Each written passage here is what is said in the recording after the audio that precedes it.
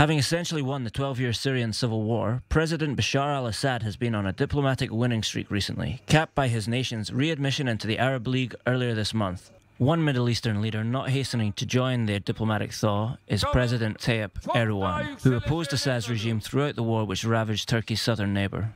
But Ankara's policy towards Damascus now hangs in the balance.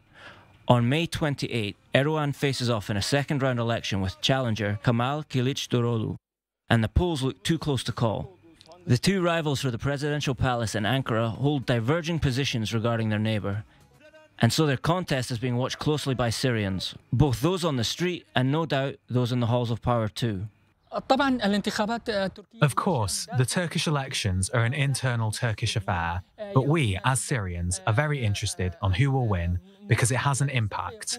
Currently, Syrians hope that the opposition wins so that the policy that was implemented in Syria can be changed.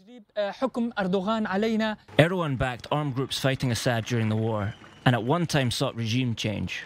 Additionally, he sent Turkey's armed forces to combat Kurdish groups, creating a security buffer zone in northern Syria.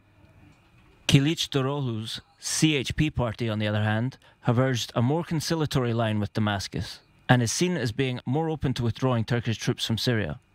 For many Syrian Kurds, this makes their preference clear. We, the residents of northern and eastern Syria, suffered a lot from the AKP government for its intervention and its occupation of a large part of Syria and its oppression of the Kurdish people. So we are in favor of the future president being Kemal Kılıçdaroğlu. Not that he is better than his competitor Erdogan, but there is bad and there is worse.